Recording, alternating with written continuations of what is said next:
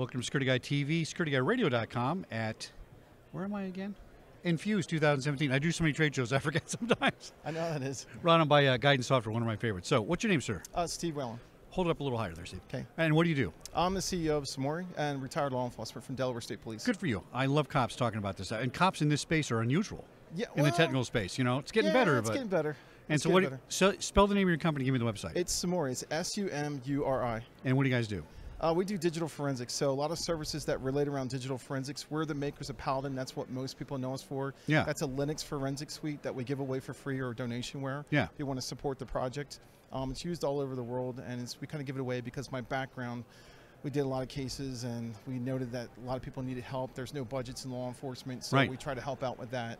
Now, when did you get into that space in law enforcement? You're a little younger than I am. Wow, so I started policing in '92. Yeah. And then when I actually got into forensics, when they started asking me to do electronic evidence cases, was 2007. Oh, okay. So fairly recent. And I officially got, I'm sorry, not 2007, 1997. Oh, that's very early. Yeah. So then I started to get my official training like in 1999. Yeah, that's right when NCASE started, kind of around 96-ish. Yeah, so I remember when NCASE actually came out and then demoed their first version 1.0 at a conference in IASIS where I got my training. Yeah. It was very entertaining. Very interesting. I used to do it with just the old Microsoft sector editor. Remember? Oh, Diskette it. Diskette it, right? Yeah, that's what I learned. Finally went away, I don't know, after XP or something like that. I wish they had kept it, but that was interesting. All right, so tell us what you guys do specifically. It seems like you do several things. Yeah, so we do training, we do services, so digital forensics training, just about anything. Okay. Services. I can mail my hard drive to you guys. You'll look at it for me. Oh, we can do anything. Okay, good. Yep, absolutely. So, and then we also do hardware. So we do forensic hardware that we design from the ground up, and it's not just forensics; it's high-end workstations. But in our field, because we're known for forensics, that's typically what we do. So forensics, e-discovery, cryptanalysis workstations. But we've been doing a lot more servers now because there's a lot more need for large servers at a low price, but good hardware. So so you're setting up the hardware with the forensic stuff kind of in place, so we don't have to go back and reinvent the wheel? Yeah, so we actually set up whole forensic labs. Oh, wow. That's what we do. Yeah, so we've been doing policing for a long time, and I've been doing forensics for over 20 years, and a lot of people on our team, they're all certified forensic examiners. They all do this. We're actually active examiners. We work in the field, so we do this. It's not like we're tech guys and go, let's put a forensics box together. That's a big difference, yeah. Yeah, so we test everything. Everything's, we know the same tools that everyone else is using, which is why we pride ourselves on what we do. And the other thing, too, is we have a heart. Like, money's not what drives us. Right. What drives us is the fact that I was a police officer for all these years, and I've seen the worst like everyone does, and you want to do something about it. You want to help. So we try to give law enforcement, those that protect us, the best tools that you can get, the best software you can get for the best price that you can get, and then corporations get the benefit from the work that we do for law enforcement. So talk to me about the learning curve in law enforcement. So I had my first computer in 1984, right? You weren't even a cop yet. Oh, no, I wasn't a cop yet. No. I just started as a rookie. Actually, it was 83. I take that back. And it was a televideo.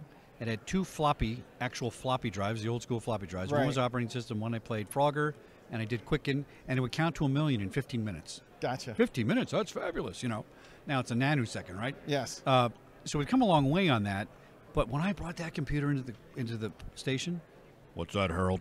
Well, Chief, that's called a personal computer. We don't need police computers and police work. Get it out of here. And I used to write my reports on it. He did not like it. Yeah. And then CAD came out. Ooh, computer-aided dispatch. Culver City PD still has CAD. I said, really, Donna, do you have to call it computer-aided? I mean, it's 2017, right? Right. So there's this, curve where you have to pull the cops kicking and screaming. Is that going away? Is it getting better? You were very unusual in your demographic to learn computers, right? Yeah, so actually you're probably the only guy in your department that did it. The funny thing was the only class I took in college for computing, I got a D. So the worst grade I've ever gotten. It's all self-taught. I self-taught myself, yeah. Yeah, so it's basically the curve is getting better. Like, everybody knows you need it. Like 90% of all things that we say do, everything like what you're doing right now, it's all communicated electronically. Exactly, yeah. So back in the old days, everything was physical. We searched crime scenes physically. Yeah.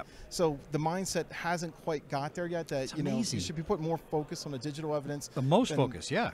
Yeah, yeah. You still need old school, policing, but yeah, you still need to put a lot more emphasis on that. The problem is that this is an expensive field, which is one of the reasons why we try to help out with that.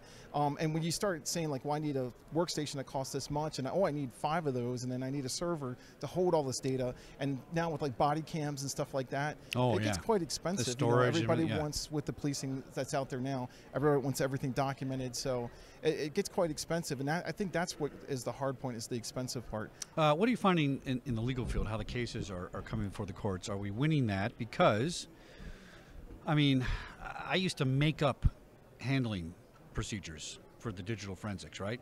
I took the computer and I put it in a bag and I sealed it and I wrote it in a log, and this guy opened it up. I use old police evidence handling techniques the best I could, because there really wasn't any standards in 1996 when you did forensics on a hard drive, right? Not so much. They're beginning, yeah. Yeah, and now, when you go to a court and you say, well, Your Honor, we found this on the hard drive.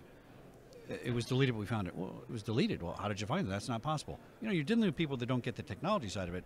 Are the cases, matching the technology legally? Are we able to win in court with these things now? It's getting there. Matter of fact, we were having this discussion with Las Vegas PD just the other day when we were helping them out, and this guy's an expert on this, and this is what he teaches. And he was saying that the hard part is trying to differentiate the fact that the old analogy was using like a file cabinet and like the files inside, but that's not the same with digital evidence. And with the laws that we have in place to protect privacy, it's even people and judges aren't interpreting that properly. Oh, interesting. Okay. So it's what he said, and I'll just use him because he teaches this. He said they're usually about 5 years behind. Yeah, I mean, and the security is kind of 5 years behind, smartphones, and 5 years behind video analytics, and the industry users. Yeah, well, not the innovators. You're ahead. It's like technology changes every 3 months. Yeah. New technology, new generations and stuff. And if you think that court system's about 5 years behind, multiply that times 5. That's how bad it is.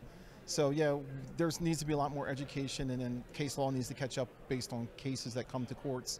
Hopefully, we'll get there soon. So I drove cross country on Route 66 last year. What a trip that was!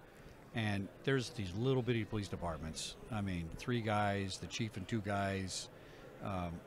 What would you say to that sort of police department that say, you know what, Bob, we ought to get into doing this, and I'm not sure how we should do it? And what do you tell them? Do you say, let's start out with, here's some software to start searching your sectors in your city hall? I mean, no, absolutely how can they not. get into it? They got to get training. So, okay, training first. All right. Yeah, so there are some. Can they outsource first, though, to say, we know we should do it. Let me give it to you. Most of those guys would go to like a regional crime forensics lab, so I would partner with those. And then if your FBI is ICAC, so for crimes against children, if it's for sexual exploitation. But a little bitty department with 3 guys, maybe they can't afford that kind of trip. Is there something they can do? I would either.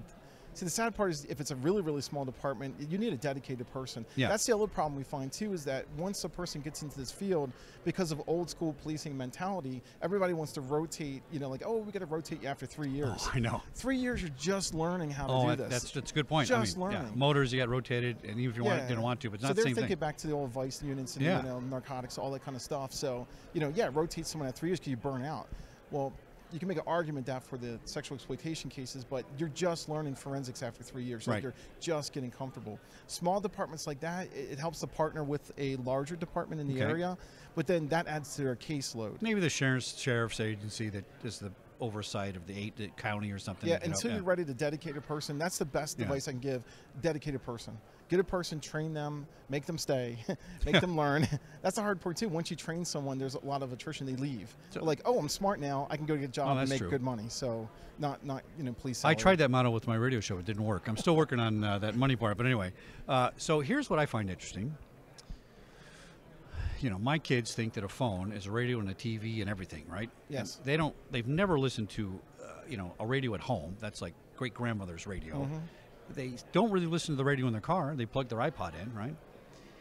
That's the group that's joining the Police Academy 21 now. I'm not seeing that generation of the police officers because they're a cop, and cops are a certain sort of person. I'm not seeing a whole department full of digital forensic experts coming into the academy that know more about it than you and I did. I'm not seeing that. Well, what I'm seeing is, and I think it's starting to fade away, is that to get in a special unit, and it's a selective field, right, and selective seats, and number of seats, it's the good old boy kind of thing. Like, Right. you know, we're going to pick this guy or that guy because he's close to retirement or he's my friend, or and that's who gets in instead of actually doing what they, or, you know, what they're trained to do or what they, you know, their knowledge base. Right. So, but I see that's better. Like, I just finally met someone in my department that I'd never even met before, came on after I retired, and I'm like, who are you? And they're like, oh yeah, I work for the high-tech crime unit, or coming into it. I'm like, I did not know. So Younger person? So younger person. So now I'm like, this is great. This is awesome. Do you think that it has something to do with the fact that there's my phone again? Every show, security guy is interrupted. Oh, that's ISIS calling. They always cover these crank calls. Give me your phone, I'll analyze it. I had a guy last week that says, oh, in Microsoft, I'm going to check your computer. I said, you're ISIS. Oh, man, he went on a whole tirade against me swearing. So anyway, we digress. So my point is, I think the young cops, because they're cops, makes them a certain sort of person in a certain way that doesn't lend itself, and I'm not knocking you guys, right, because I'm a cop. They're practical people. They're straightforward people. They're honest people. They want to get the thing done. And, you know, my friend Paul, bless his heart, who still doesn't balance his checkbook with Quicken, he uses a pencil and a paper still after 40 years. I'm going, Paul, really? He doesn't see a need for it, right? And even when I talk to young cops, I don't see that they can work their phone, but they're still not techies like I expect them to be. I don't know. Well, at least they're better to adapt to the technical side. Oh, that's okay, adapting, okay. But the thing that is really important, and I stress this as well too, there's a big argument: do you hire civilians, or do you hire actually law enforcement? That's a good argument. I think there's good arguments for both sides. Yeah. I'll tell you that. But it is an advantage to be a cop first, be an investigator, learn how to do investigations, and then apply that to digital forensics, as opposed to someone that's civilian and actually comes straight out of college and goes, they know all about the tech stuff and they can actually get certified in certain forensic programs, but they didn't learn how to do the investigations. Well, this is a brilliant point. So, one of my best friends, Mike O'Brien's been around forever. He helped us write that code back in the day in the 90s to search different sectors on a big case I had, right? And I've always used him to do forensics, to do special stuff, special programming. And one day he looked at me and he says, how do you know this guy was up to that? And I go, I don't know. It's my cop thing. I just knew the guy was doing it. And he goes, I have no idea. I said, I can program all the ones and zeros you want. I can build databases. I can push the button. I don't understand the people part. But when the cop and the digital guy work together, it's brilliant. And I think this is what we need to see more of. So I would argue on your side that the cops are doing the investigations, and we bring in that young guy that's a computer genius, and you guys work together on that case. Oh, yeah, it's unstoppable. Definitely a benefit. But there's a reluctance. Oh, you're not a cop. You're not part of the club. And so I can see them saying, we want our buddy to have the position. There's civilians that I know that work in this field that I will trust more than the law enforcement guys that work in this field. Oh, no, I agree with you, and right. vice versa. But I mean, isn't there that kind of that, like you said. But the synergy, yeah, together is great. And I think that's where we need to go. And we see that with the private security, both cyber and physical, they hardly talk to each other at that level, right? And if they did talk to each other, they would have more information. That's really fascinating. Yeah, there's a guy that was my neighbor. He passed away a few years ago, but he was head of security for MetLife. And just sitting talking to him, even though I've been policing for all these years as well, I've learned stuff from him that I would never even think of, just because. And he never touched a computer, ever. Interesting. Yeah. Interesting. So I could use what he taught me and what I learned from him in my investigations. Everything's digital. I mean, that's the way it goes. So, give us your website one more time. It's sumuri.com, SUMURI.com. And how long have you guys been around? We've been around since 2010, so 7 years now. Oh, excellent. All right. So. Well, thanks for coming on Security Guy Radio, Security really Guy TV. Appreciate it. Nice to talk to you. Yeah, and anytime you want to, Skype into the show and give us an update on something, let me know, and we'll get you live in the studio. And I'll be happy to. Tell us I think this is such fast pace. We need to keep up with the latest thing. Yeah, absolutely. Keep it going. Thanks for coming on the show, and thanks for your service. All right, take care.